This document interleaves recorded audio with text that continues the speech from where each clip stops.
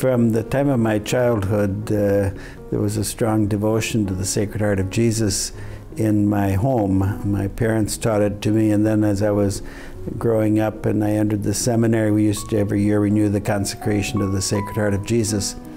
And I discovered in the devotion a wonderful way to, as I put it, to extend daily Mass throughout the day. In other words, the image of the Sacred Heart, saying little prayers to the Sacred Heart, renews that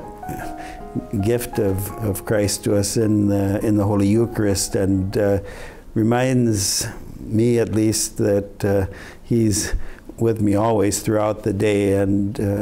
that His love is immeasurable and that it's unceasing, and therefore I shouldn't give way to discouragement, and on the other hand should be energetic and courageous in carrying out His mission. And so for that reason I've always had a great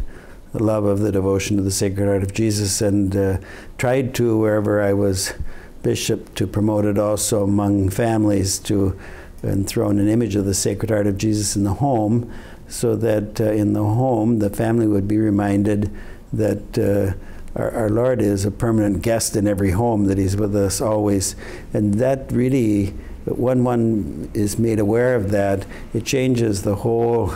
how should I say, way that members of the family relate to one another, and it's a great help in times of any kind of trial that the family might be facing, and at the same time too a reminder of what ultimately is the cause of our joy, namely that we love one another as Christ loves us.